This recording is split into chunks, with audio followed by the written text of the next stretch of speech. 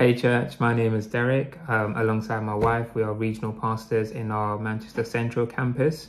Today I get the privilege of sharing a devotion with you.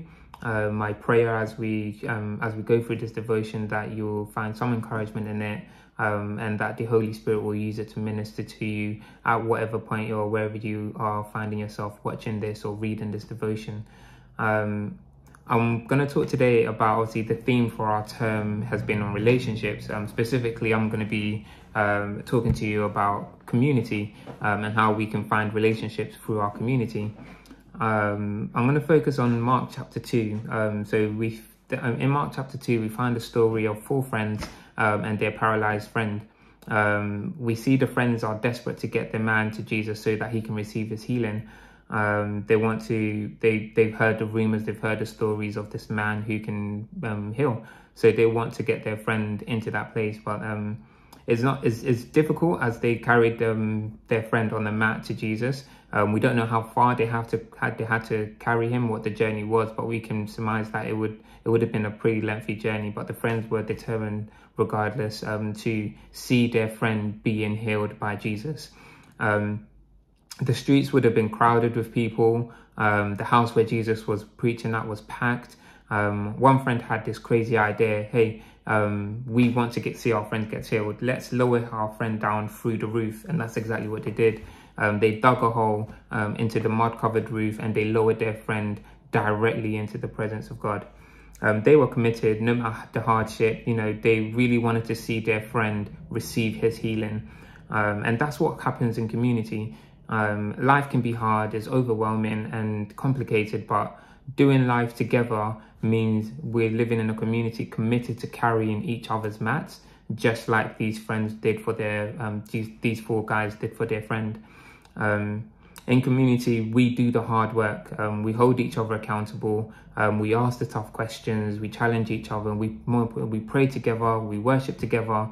In 1 Thessalonians 5:11, it says that, therefore encourage one another and build up one another. Our ultimate end goal is to become more Christ-like. So to do that, we encourage each other, we worship with each other, we pray with each other, no matter what the hardship is, no matter what the mat we need to carry our friends or the people around us in our world on. We need to push through and persevere to see the people around us being saved, being healed, receiving their deliverance. So throughout life, our personal mats are filled with heavy things, things like anxiety, depressions, addictions, alcohol, etc. We are all carrying something. One statement that I've heard quite a lot repeated so many times is like, you don't know what people are carrying as they're walking down the street. So you be the Jesus they need to see. You be the last Jesus someone needs to see. Let people in your community see Jesus through your life.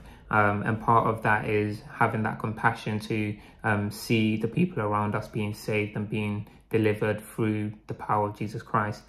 We're all carrying something, but we shouldn't have to do it alone.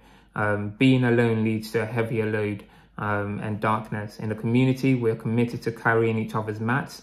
The beauty of doing that is in a community is that we confess our burdens to each other and we feel a weight being lifted from our shoulders as if our friends and people around us, hold hands with us and put their arms around our shoulders and say, hey, I'm with you. It may not need to be a lot, but it's the gesture of I'm standing with you. I'm interceding for you. I'm praying for you. That's what community looks like. In Galatians 6 chapter 2, it says, carry each other's burdens, and in this way you will fulfill the law of Christ. So essentially we're carrying each other's mats to experience freedom through Christ. And that's, like I mentioned before, that's our ultimate goal, to be more Christ-like, and to live in a community, and to be in a community that is focused on being more Christ-like. So that's my quick devotion for you today. I'm praying that it's encouraging in some small way. As you go about your day, whatever you get up to, my prayer is that God will continue to speak through you, through these words, and we shall hear great and mighty testimonies of all that God is doing in each and everybody's lives in their communities. In Jesus' name, amen. Have a great day, church. I hope that was encouraging. Take care.